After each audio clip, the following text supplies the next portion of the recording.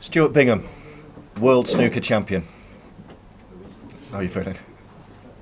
Unreal. At 15 all day, I thought my chance was gone. My arm felt like someone else's, and the nerves sort of got to me. But we had a marathon 31st frame, and I sort of pinched it on the colours, and from then on I sort of played pretty solid, and it's just unreal. It's just, yeah, I can't believe it. 2015 World Champion. Did you think this day would ever come? No. So you dream of it when you sort of as a kid playing, practicing, and you start out. But yeah, it's reality now. Unreal, absolutely unreal. And the way you have done it, you're the world champion because you are the best player in the world. You've beaten 3 title favourites in a row, in Ronnie O'Sullivan, Judd Trump and Shaun Murphy, and played some stunning stuff. Don't forget Graham Dott, who's a former champion here. Yeah, just I sort of got through my first round against Robbie Williams with a bit of a cold, and then went from strength to strength. Great win over Graham Dott, and then a great win over Ronnie, and I was worried obviously playing Judd because after a big win against Ronnie, I remember doing it my first year here. I beat Hendry and then I lost to Jimmy. I needed to capitalise on my chance really, and I could easily not be sitting here.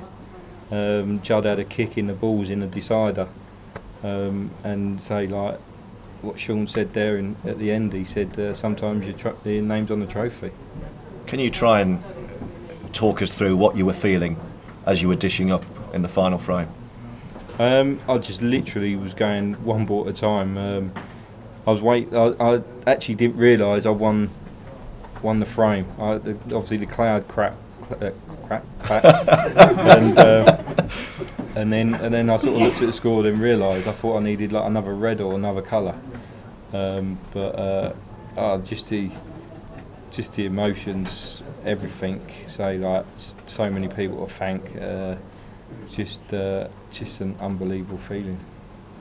And you're probably one of the most popular winners here I can remember. The noise every time you went into that arena was unreal.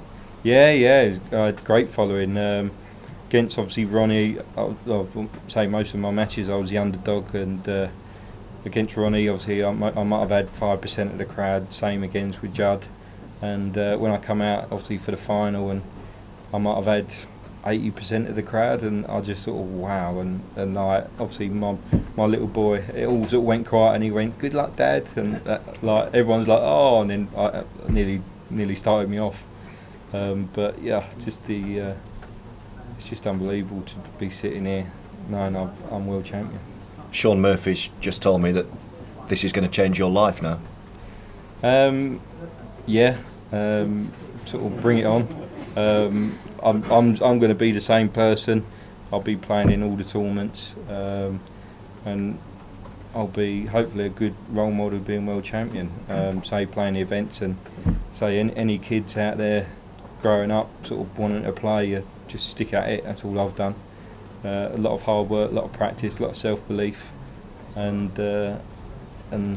something like this can happen. And by the sounds of it, you're Martina Navratilova's favourite snooker player. Oh yeah, I've heard that. When I got back to the dressing room last night, it's sort of I can't think of the name. A table tennis England player tweeted as well. Sorry, I can't remember her name. But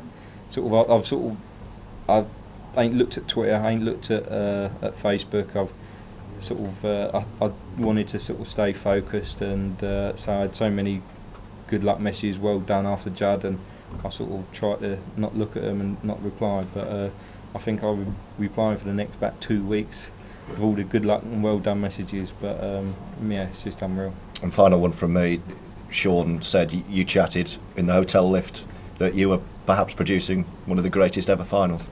Yeah, we were saying that I think the first 17 frames, I think there was 17 breaks over 50, and then this morning session I think we done every frame again like over 50. So the table played a little bit generous, but the table run lovely. It was like a scorer's dream really.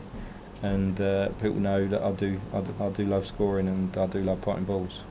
Many, many congratulations. Thank you. Just want to say thanks to Steve Feeney, Sight Right Techniques, Zing Up.